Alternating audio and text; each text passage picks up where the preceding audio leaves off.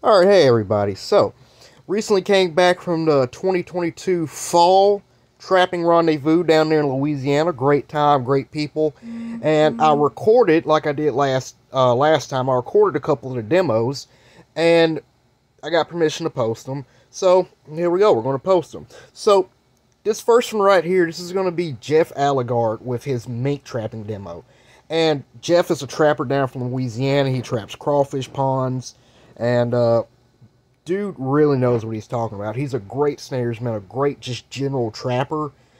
But his mink trapping demo is going to be a little different than what a lot of guys are used to when it comes to mink, especially a lot of northern guys. So, not really talking about using much bait, not really talking about using pockets, mainly blind sets, but lots of great info. It was a wonderful, wonderful demo, and I hope you guys enjoy it. So, here we go. We've been talking about. I told him, I said, yeah, he's ready to go whenever, and we're ready to go, tell you the truth. We're going to go on a Friday evening and stay till Sunday, you know, stay the whole weekend, don't even leave. And we go up by boat and ain't got to worry about somebody walking in. They're going to have to get, the only way to get over there near. Jeff Aguillard, I'm from Melton. It's down in Allen and Jeff Davis parishes. Where I'm from and where I trap is mostly wide open rice prairie. It's crawfish ponds, few trees, maybe along the bayous, but for the most part, it's open ground. Down there's a lot of mink, enough to cause problems, you know, like ADC level mink. Getting into crawfish traps, just causing trouble. And while this doesn't exactly look like a crawfish pond, it is similar in some ways in that there are going to be specific parts to focus on to get the most return on your time. If I were going to a pond like this, you would want to look for corners like this. You want to look for places that another attractive feature is nearby. Say like the corner of another pond would be right there. So I would check for trails and evidence, you know, at those corners. They love tall grass. Things that rabbits like, mink like. They get cover from predators. They get mice and small things they can hunt. And a mink is really home whenever it's in little tunnels, grassy tunnels and whatnot. A lot of people in the rest of the country use baited sets for mink, pockets and whatnot. Down here, I choose to mostly, almost exclusively, use blind sets for several reasons. One, it's so hot, meat spoils very quickly here. You all know that. The fire ants, the possums, you know, if I can see where they're traveling, I don't need to try to bait them. They might be looking for love and not interested in eating. And if you can find that trail and block it, you can catch them. Right here, I made a trail shaped like a Y to represent what it could look like coming to a pond. Something that I do is I try to heavily set or gang set trails because I may be trying to catch mink, but possum come and whatnot. So I've set plenty of traps.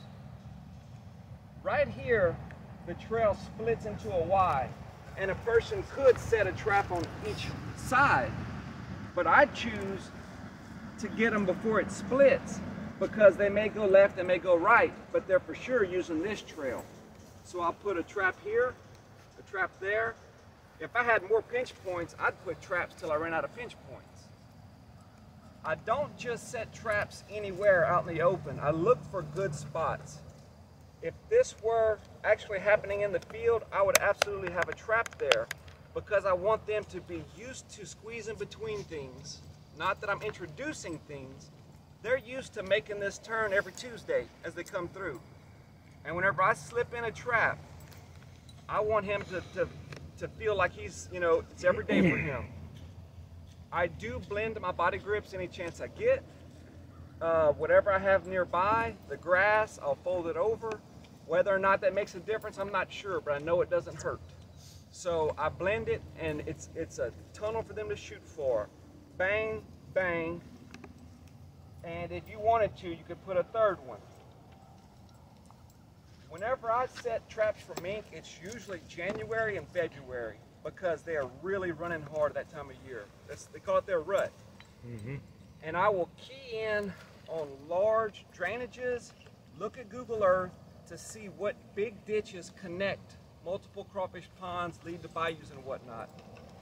On an entire farm, I might have one place that I stop my truck and set traps on the whole farm. But if I'm doing that, I think that everything is coming through there like the way interstates meet. In crawfish ponds, these things really are like interstates because you have a well-manicured, flat terrain with the highest elevation being their farm road, right next to the lowest elevation, which is the man-made lateral big canal ditch. So you have high ground, you have low ground, and then in between that, you have the tall grass they couldn't safely mow. So it leaves a stretch of cover for the mink to run and for them to have cover from predators, to have mice. It's perfect. So you find these trails. If this were the ditch and that were the road, this would be what I'm referring to. And you would find little tunnels. They look like little rat tunnels just going through. And if you locate where there's pinch points, where these trails intersect, you can hammer them. At a single location, I will find every trail that I can. Like I said, this might be my only stop. So on the high ground, I'm trying to block down their movement. On the water edge where they're hunting, I'm trying to block it down. In the middle, wherever, I might have 10 or 15 traps set at one spot. And you might have 5 or 6 catches when you make one stop. The reason why I focus on this is because driving down the road, you'll find single trails with mink traps. If I set traps there, I might get a mink the first night. I might get one in 5 nights, but every time I'm stopping to wait for that mink to move. When you're setting travel corridors, you're getting mink that weren't even living there passing through, you know, running their circuit like they say. And I just feel like that's a much better approach. If I have the opportunity, I will wait to set my traps right before a weather event. It's usually hot here. If I had a fur coat, I wouldn't be moving either. But whenever you get that snap where it's 30 degrees, 40 degrees, raining and whatnot, they need to move. They need the calories. They feel good. Their food's moving. Rain, everything is happening. And I set my traps right ahead of that. And I'll usually run my traps for about 5 checks or so. And whenever I stop catching, I pull my traps. I don't keep going to check empty traps there. I may move to a new spot, but that spot, as far as I'm concerned, is done. You know, because you want to get a return on your time. This trail right here represents a trail that they're hunting the edges. Edges and corners, intersections, those are all very important. So if raccoons, mink, whatever, they're walking this water line around the pond, I could set traps anywhere. But where these trails meet that, it's like setting at an intersection, it is. So I'm setting a foot trap here, I'm setting a foot trap here, and I'm catching them walking to the water, I'm catching them coming this way. And honestly, if this trail is really what I was looking at, I would be able to put a few body grippers in here because there's cover here. On a bare bank, I don't really mess with that. But that's what I would look for. I know it's a lot to take in, but I'm trying to fit it in here. To come over here, it's maybe not what people think of whenever they think of mink trapping. But one of my best locations is actually like a rabbit patch. The grass is like this tall, and there are rabbit trails everywhere. And I'll just go through finding where 2 trails meet into one, and I'll set 2 traps or 3 traps. Boom, boom, boom, like that. And I guess they're running, looking for mice. They could probably take down a rabbit because we have large bucks down in the South Louisiana. But in a rabbit patch the size of this right here, I might pick up 2 or 3 mink in a couple of days' time and then move on. It doesn't take a large amount of grass to be attractive to them, but you'll find out pretty quick, you know, what they like. In my experience, finding a spot on a ditch, like around a culvert, where there are lots of holes and crap, a lot of times I'll get a female there, you know, a little smaller, because that's where she's hanging out. But whenever I'm setting these banks, catching the runners, it seems like I get many more bucks to the doe or females that I catch. I stretched out this to fit this in also. I'm sure plenty of y'all have seen this. This is an adjustable slider. You can use them on land or in water. And you anchor both ends and you use this toggle to attach to the swivel of your trap. So if I wanted to pick up a coon here, but I don't want him to destroy the area, I would anchor that there and the other end wherever I want him to go. And whenever he hits this, he goes one way, but he can't come back the other. Because a coon will make a mess. Any animal that's alive is going to make a mess. And that's one of the reasons why I like body grips. Because a good catch, I can use the place over and over, that exact spot. If a coon or something does destroy my area and mash it down to where they can easily walk around, that set becomes a set down the road. I don't try to rebuild a spot if it gets all torn up.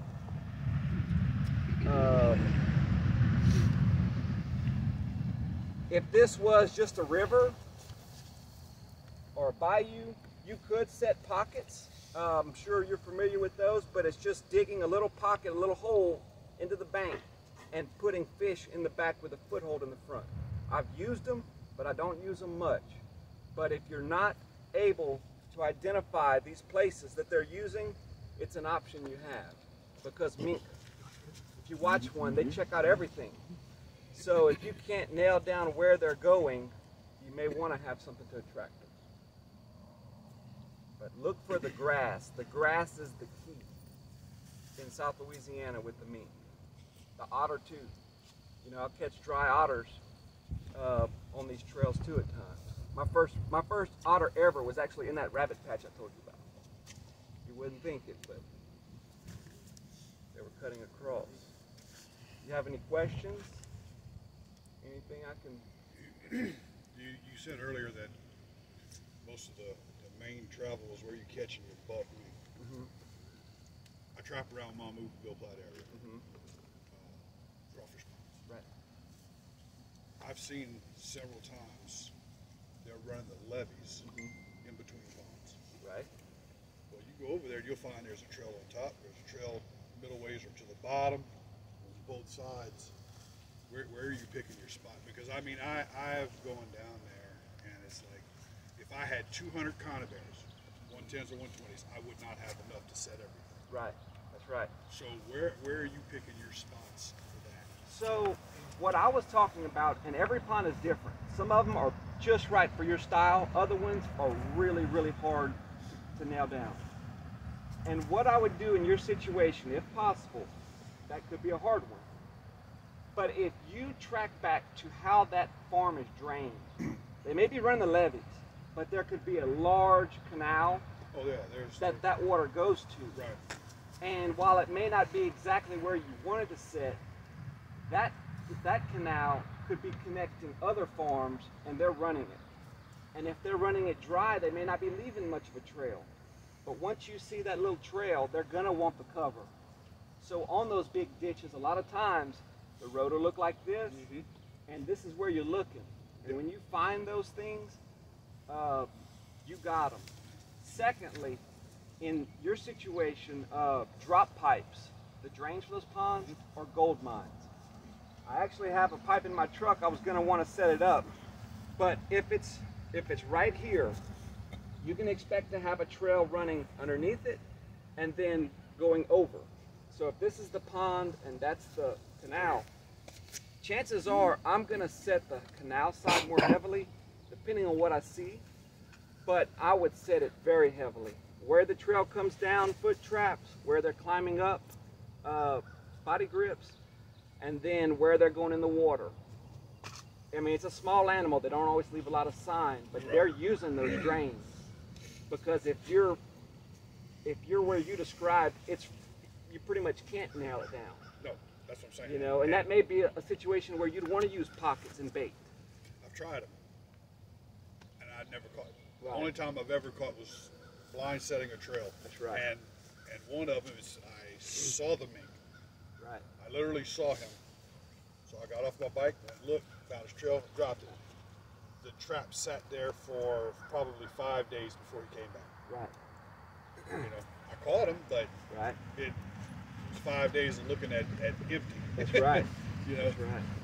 And like, out of all the farms, I mean, there's where I live and probably where you live too, it's just nonstop crawfish pond farms. And what I'll do is I'll identify which ones I like the most, and like, that is my baby. The other ones I get to it if I have time or whatever, but the ones that you really want are gonna be ones that are connected with a big man-made lateral, because that means steep banks. Little canals aren't that steep. Those laterals, the big, deep, the dangerous ones, that really narrows it down, because if they're in the middle, it's gonna be on a narrow ledge. You see what I'm saying? So for your answer, I guess I would go to where that pond's draining, and you know, maybe other ponds too. Is this your pond or somebody else's? No, it's a farmer. I'm sure they're all happy to have you. Yeah. So yeah. find the ones you want, you know. And sometimes it's even small ditches. If you look at a map, how these ponds are drained, if this was the whole farm and the ditches run like this, I'm gonna go where the ditches intersect and just look around. You'll start seeing their turd. If you're finding lots of their turds, you're in a hot spot. Right, see, that's the two places. One of them, and they were probably nearly a mile apart. It's the same former, different set of forms. Right. And one was the buck mink I saw it. Like I said, I saw it, so I went, found this trail, set it. Another one, I was walking down 11, I said, oh, like you see the trail that comes into the water. I set it right there, ended up catching a female. Right. But that was the only two. But I know for a fact there's way more than that there. It's to find out, like I said, every levee. Right. Every levee, every road has trails. It's just to find out. I'd focus on the drains. Right. The drains and the intersections. You know, where they intersect. But, anything else? I know you got a question. What size trap is that? So this is a number 1. Okay. Foothold. I like long springs. I like coil springs. These just happen to be coil springs. You set those on drowners, or you just leave them? Most of the time, whenever I set footholds for mink, I just have it staked. I don't use submersion rigs a lot, other than with beavers. But with mink, I usually have it set that, or like on a clog or a drag, you know, a stump or a big metal plate, plow blade, whatever's handy, something like that. So you run straight wire triggers, or you use circle triggers? You find a difference? Well, okay, so I usually use factory triggers, but I bend them into like a wishbone shape, like this. When you're using like the 110s other than BMI, I think their triggers are too short, so you don't have much to work with. So on a 110, I'll do a V on the bottom. But with a 160, I have more room, it seems, to be able to shape it. I do like circle triggers, but I like the wishbone too. For beavers, I always do dog on the bottom, but for mink, a lot of the times the 160s, I do it like this, and I have grass across the top. Have you messed with any of the conibear pans? Not too much. I have a 330 in my truck with a pan, but I don't use it that much. If I ran like the baited cubbies and whatnot, I might. But, you know, I'm sure they're good. I mean, it makes sense for them to land on it. But I just, in my style, I choose to set traps where they're forced through, and I haven't felt I needed it. So what about snares? Do you snare it or So prefer the... I've snared a few. I enjoy it. Kind of body grip conibears are very efficient. They're easy to set. You know, snares are a one-time deal. I love snares for beavers, but with mink, I really reach for a 160 or like a 115 or a 110. Snares and footholds, I'll use them, you know, if I have extra time or I want to. Right.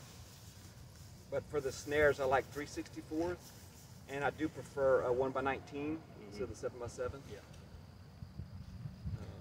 3/64 instead of the 160. Yeah, I like it a little bit smaller. And it's well swiveled. They roll a lot. Yeah. So I have to put a swivel close. You end up dispatching a lot of them with that snare, or is there usually a I live? have to dispatch them. They're not. Oh, so the snare usually doesn't. No, it doesn't. They're pretty tough. What tells you they're rough kicking off? I mean, that's what I was always told, and I see an increase in activity. I catch lots of bucks. It makes sense. I have nothing scientific to back that. I'm just saying. The first dead male on the highway, and that's typically when it's around January. You know, yeah, January, middle of January to February. You're seeing them on the road. They're, you know, lots of activity.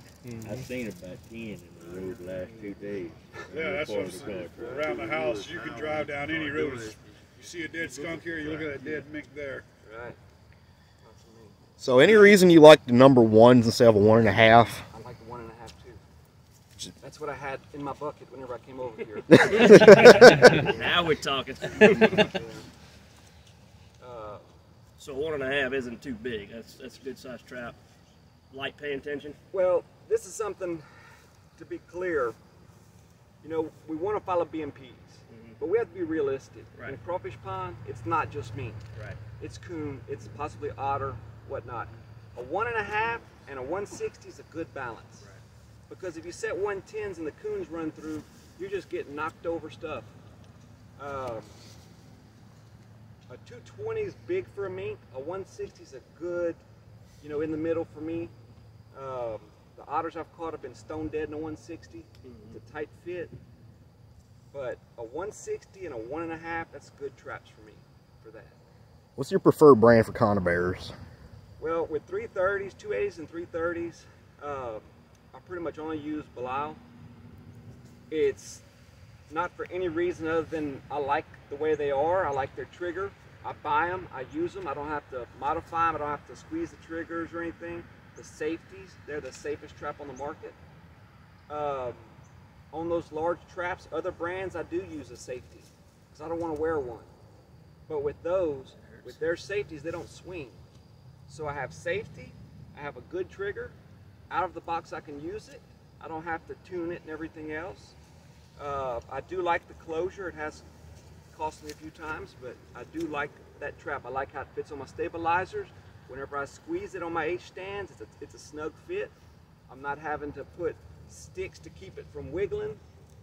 You know, it's just a good all-around trap.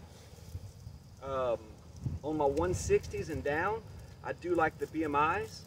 The Belial 160s, I don't like them very much because whenever I squeeze them tight, I can't set it upside down because it closes too tightly. For my H-stands, I'd have to use sticks and other things. Some people use sticks. I think that metal stabilizers are one of the best investments I've made trapping. I don't have to look for the perfect stick or anything. I set it and I go. So when it comes to stabilizers, like what's like your top 2 stabilizers? That one right there. Everything else goes behind that, right here.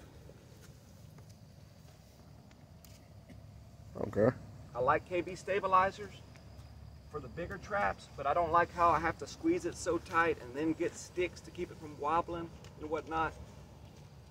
The stabilizers and the RC Best, where it has the 2 V's on each side, they're nice, but whenever I squeeze them, I still have to put sticks to keep them from, you know, sliding and moving and wiggling.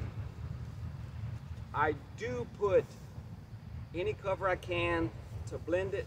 I don't want to have to put sticks to keep it from wiggling, if that makes sense. So speaking of camouflage, how do you feel when it comes to treating your traps? You trying? I see you got them painted. What was that, brown? I paint dip them in Rust-Oleum primer. I do about 50-50, a little bit thinner. I dip them whenever it's hot outside if I can. After I dip them, I come back about 15 minutes later and I slide the dogs and I slide the triggers. By doing that, it lets that paint behind there dry. By doing that, I don't have to put tape and all this other nonsense and peeling with my knife to clean it off. Once it's dry, I'll hit it with camouflage spray paint, khaki, green, brown. Just to break it The up? main thing is, in my opinion, to get that primer so you don't get dirty hands, you don't have rust all over your stuff, it's clean. Whether or not the camouflage makes a difference is debatable, but it can't hurt. So... Well, do you feel it gives you some kind of advantage over somebody just has a straight black speed dip trap? Well, I mean, solid colors stand out. You know, black's hard to see when it's dark, but against a light background, black stands out like crazy. By having a camouflage, just different patterns, yes, it does blend in. Again, though, whether or not camouflage makes a difference in catches, somebody could debate it. I know it doesn't hurt, and I'm doing it for protection of the trap, and it makes it harder for humans to see. So, you know, that's part of why I blend my traps too. One, I'm making it like a tunnel for them to go through. But two, I don't want somebody to be driving down the road or whatever and want to come mess with my stuff. I want it to just be a little tunnel over there, you know? The people are curious. They'll mess with your stuff, you know, and they're hard to get off their feet. I've had people complain trying to get one of their traps off my foot because he was bringing his son to go catch some crawfish, you know. So, on paint, do you ever have problems with, I know a lot of people are on the scent control thing, do you feel you have any problems with Mink scent control or with the paint? I can't say that's made a difference in my life. A big thing about scent, people talk about coyotes. I'll tell you what, they can't trick a dog when they hide any kind of contraband. They can put it in a gas tank and that dog goes right up to it. You're gonna tell me you can convince a canine that you weren't around here? Yeah. No. I tell people all the time, us trapping down here in the South, live market in the summer, we're sweating like pigs all over the set. I mean, try not to do it if you can help it. Yeah. But I don't get, you know, overboard with, you know, the scent. Don't make any unnecessary disturbances, period, whatever that means. You know, I don't mash down the stuff around my trail. I don't, you know, make a big mess. Just minimal disturbance, in and out, and you'll be good. Whenever you find your grass edge like this right here, where you had your conibear set, how far in do you wait for setting? I start setting at the pinch points. Just so first pinch point. That's right. Whatever looks good to me. If you can get them on a slope, great. If not, just the thickest places. I will look for where I can get the most return for my sets, where like the trail split, like I said, there. If they come together and then it's bare ground, then I will back off and set, you know, these spots. But as far as for just setting a conibear or a body grip on a bare trail, I don't do it. I would use a foothold or something. Right, yeah. But I was talking about like the grass edge. Are you going 8 inches, a foot, or are you just to the first pitch point, whether it be 6 inches or 2 foot? The tighter the better. Where the clumps are, where you are, you probably have switchgrass. Oh yeah. That's the best. It's a lot of this stuff right here. Right. This is, I will say this, and this goes for beaver, goes for mink, coons, everything, is that I want to see what kind of customers were there. So if there's mink tracks, I don't go on my hands and knees to get rid of them all. But if there's a trail, I'll wipe it clean and come back. And then you're able to see, did something stall at your set? Did something come afterwards? It can't hurt you. right. So you can see what's been going on. You ever put trail cameras out just to see? I mean, Or just too much of a I have hassle? trail cameras, I have put them out. I don't necessarily do this for this. I mean, I don't have 60 trail cameras to set. So. With your footholds, are you burying them and stuff, or you just set them on the ground for mink? How do you? So whenever I'm setting footholds, a lot of times I'm setting it right where the trail hits the water, and it's submerged. It might be on a rock, it might be in the mud, but I don't just set it on the surface. Right. If I was setting like this, I would dig a small, just like you would. Right.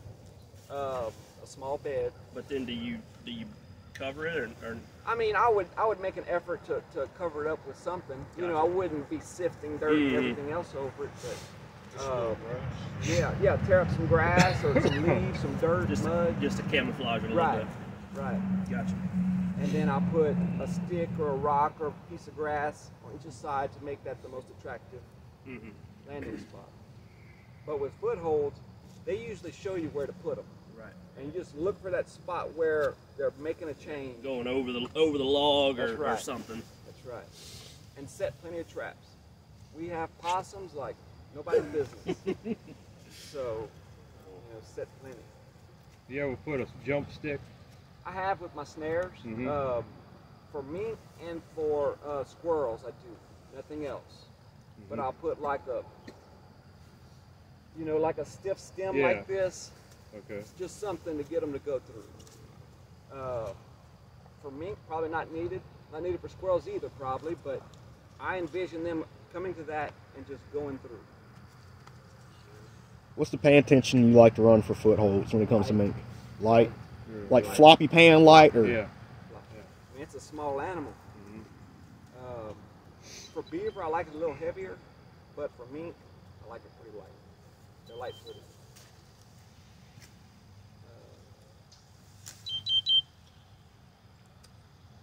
That about covers that. You wouldn't happen to have a snare you could show us, would you? Not a mink one. I'll have some beaver snares in my truck. But I can make some. I did make some smaller than that. I wouldn't go smaller than 364. We can talk about that later. Anything else?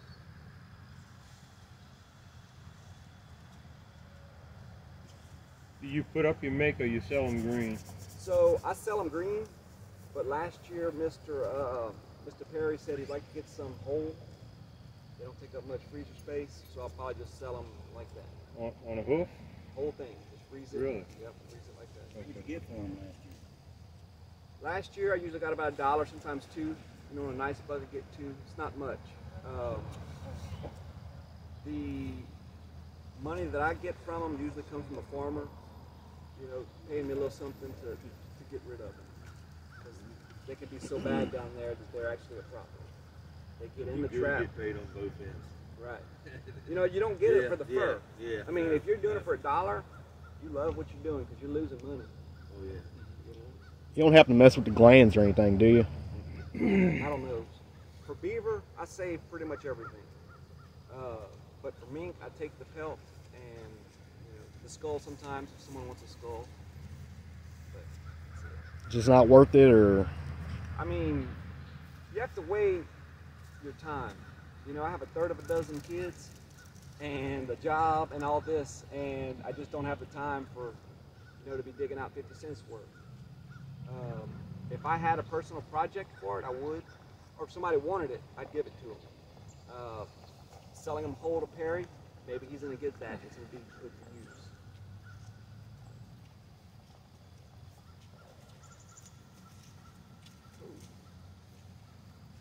There you go. Got a full block. Deal, thank you. That's what you use? I just made a bunch of them. I hadn't got to use any of them yet. Okay.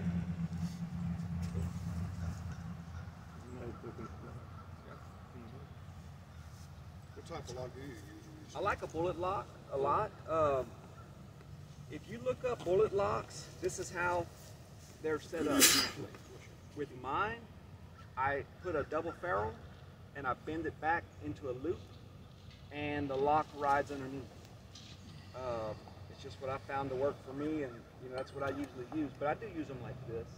It's a good lock. It locks up tight. It's actually one of the few locks I do use for me. Is a bullet lock. How are you usually supporting your snares when you're doing mink? So I usually use 11 gauge wire for almost everything. Sometimes I use 9 or 14, but usually 11.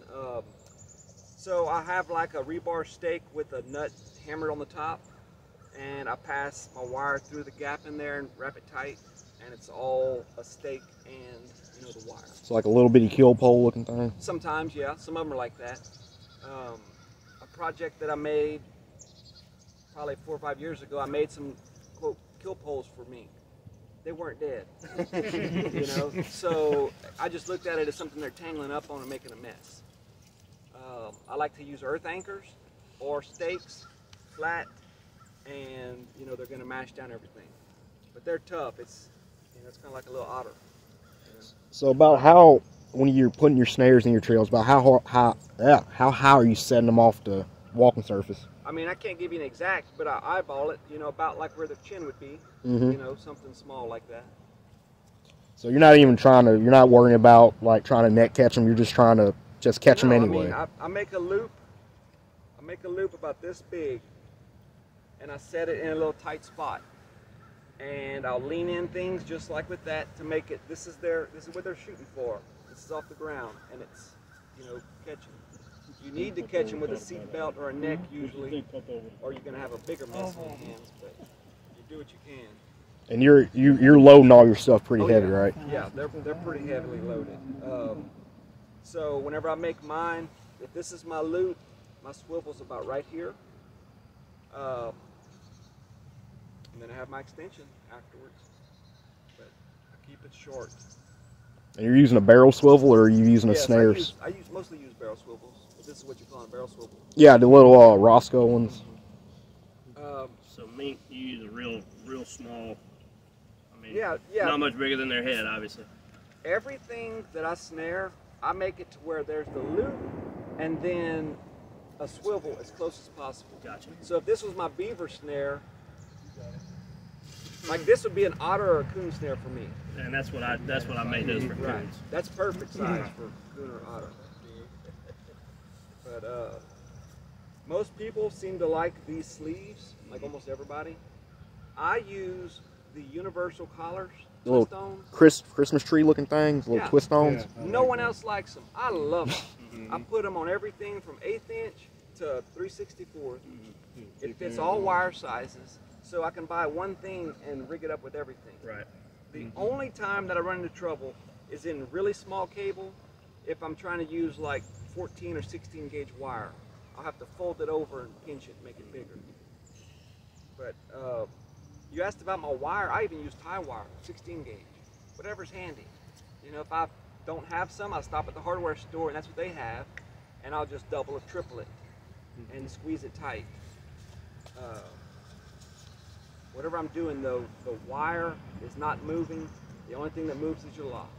If everything's sloppy, you're not going to get good results.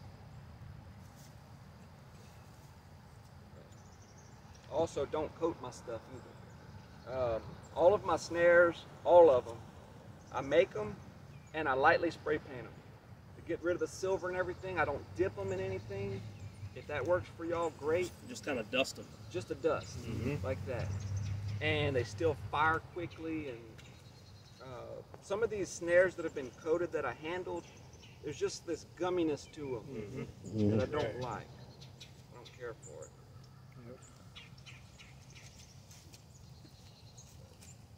And you're just anchoring your snares with a stake or earth anchor. So almost all of my snares for everything is either with an extension cable for like around a tree for a coyote or pig, or a wolf fang. A few of my snares I make for beavers to put on my snare poles will have a swivel or something else because I'm attaching it to that. For the most part, I like an earth anchor on my snare extension because I can use that snare extension with the earth anchor. I can use it as an extension. It's all in one. I make one snare and I can use it as an earth anchor.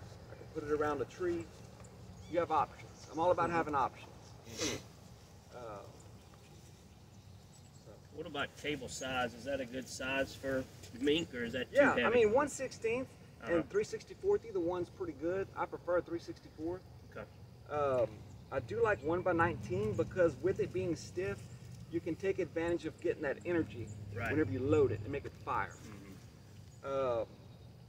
And for beavers, I like 1/19. I like 1/19 for everything, but I do like 7x7 for coons and coyotes, just out of preference. No real reason other than I like it.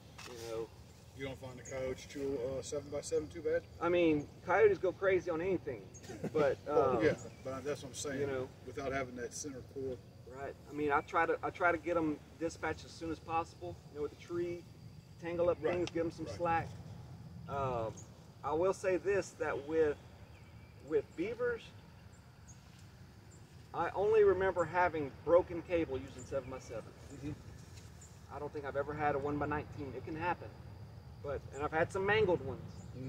But I can recall 3 times I had a broken snare on a beaver, and all 3 times it was 7x7. They're just able to get it in a bind, get that swivel to stop, and. What about otters? What size cable you use for that? So I don't set snares for otters very often. Yeah. The ones that I make for people and what I would use would be 5/64. That's a good all-around cable. Good all-around cable. That's what I like.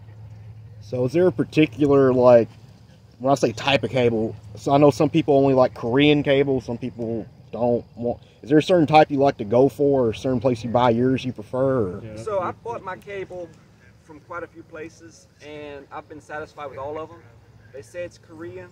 As long as it's quality cable, it has a good cast memory. It's not corkscrewing. Right. If it's corkscrewed, it doesn't matter where it's from. But I buy from the snare shop. I buy from Newt. I buy from Raleigh. I think he stopped selling. Dakota Line. I've been satisfied with all of them. With your barrel swivels, do you just use one size barrel swivel for most things, or? So my component box is a stowaway about like this with lots of little compartments, and I pretty much have every size swivel, lots and lots of locks. For mink and beaver and most things, like a 6/0 or so, is usually what I'm going to use. I do have 8s. I don't mind if I have an 8. What I'm saying is whatever I grab is okay with me. When you start getting smaller than this, though, if you tie into something big, there can be stress damage to it. I've never had a broken swivel. I have had a 10 or 11/0 stretched a few times with pigs, but they're in a league of their own. Yeah.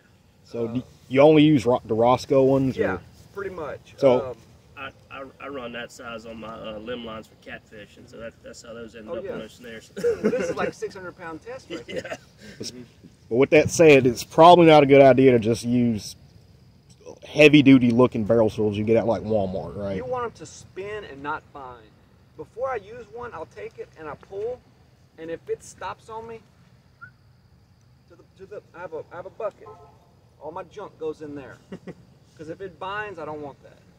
And in some of the cheaper fishing swivels, you'll find that there's like a burr in there. Binds, throw it. Roscoe's, you never have that problem. So it's high quality. just bite the money in. Do you ever have problems with them like rusting or getting corrosion on the inside of that barrel and not working anymore? No, I can't say that I have. It's brass. Mm-hmm. I believe it's painted brass, and I've never had that problem. Like I said, Swivels are pretty much a one-time use deal, right? Oh, no. Oh, you can reuse them? Man, I have some shiny ones. You use them over and over and over and over. I'm not talking about the barrels. I'm talking about the whole swivel unit. No, I'm sorry. I said that wrong. Snares. Yes. Snares are one-time use. Yeah, for the most part. The wire's going to get all kinked up and stuff. There's some, if you're really tight, you can make them work, but I want it to be the best it can be every time. And wire's cheap. Right, it is. And that's another reason why I put my swivel up close, because I'm only cutting that much off. Right. Reuse the And you can reuse the swivel, you can reuse the lock, you just put new wire on it. The only thing that I've had wear down with the locks with pigs, most locks I'll get, in my experience, 2 or 3 pigs on it before it starts to show wear. Other than that, in other animals, just reuse it over and over and over. Yeah. But I mean, like I said, pigs that's a whole separate, it's like snagging vehicles. You had mentioned the BMIs earlier. You still finding those? No, I haven't bought any BMIs in years. Their website's gone since COVID. Even when their website was up, they were kind of difficult to get.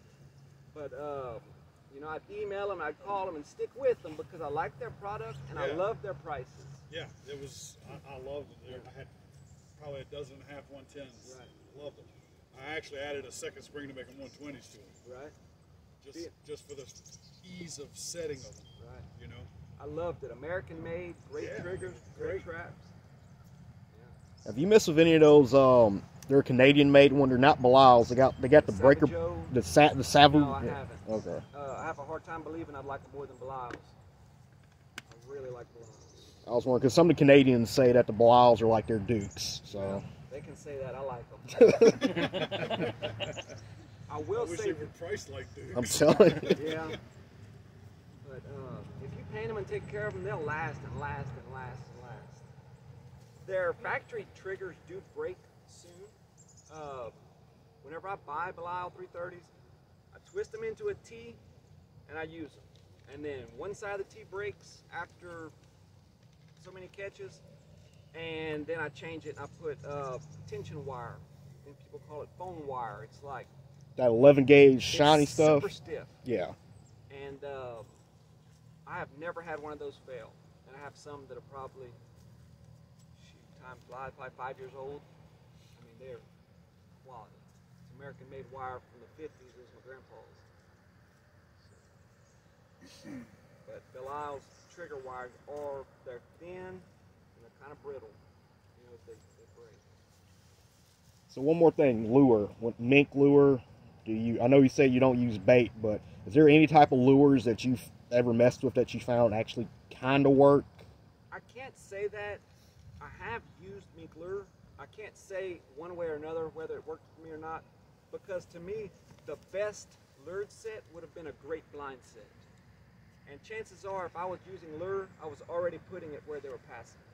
And I can't say whether or not, if I hadn't used anything, if I'd have caught it or not. You know, like I said, my approach is to take advantage of their movement, and food and everything else takes a back seat. Mink lure is one of those things like otter. Some people swear the lure works, some people swear it doesn't. I don't know. I take advantage of their movements. So I know mink are predatory, and like you were saying earlier, they come up and down. Have you ever tried like flagging them some type of way? Like you see a trail or something, and you have a blind set, and you put, I don't know, a feather or something up the bank that makes them want to come up and investigate and come up that trail, or? No, I haven't. If I wanted to get their attention, I'd make a mess, something that catches their eye. Like I said, for the most part, it's trails and tunnels and tight spots.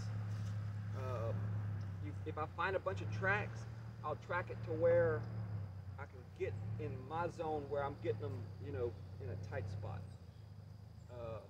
Because like under bridges and stuff, there can be tracks everywhere, and it could be months and months old because they made prints and it's just not getting rained on and whatnot. That's another reason to wipe it, because if you find a bunch of tracks under a bridge, you don't know when they're from. So I wipe it clean, and then if I come back and there's tracks, I know I'm looking at something here.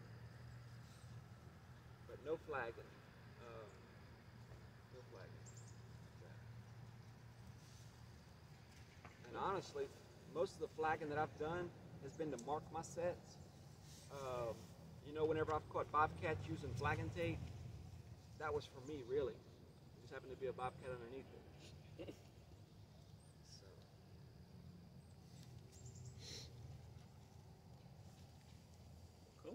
Thank you, Jeff. Thank you. Appreciate it. Very good. Learn something. Very good.